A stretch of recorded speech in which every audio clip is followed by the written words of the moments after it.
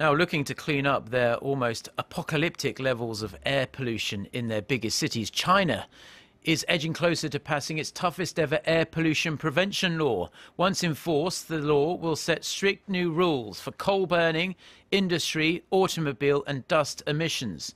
Those found to be breaking regulations or tampering with monitoring data will also face heavier punishments. Chinese state media says the changes include making local governments more responsible for air pollution in their region.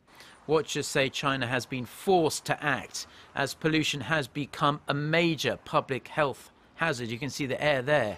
It has also rendered large parts of China's farmland unfit for use and some of its water supplies unfit for human consumption.